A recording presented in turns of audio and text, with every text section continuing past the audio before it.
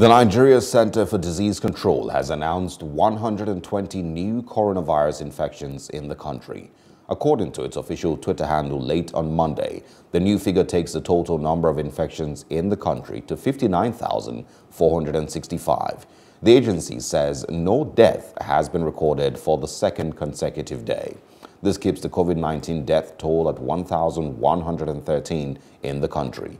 Based on data released by the NCDC, 183 persons were discharged after recovering from the virus.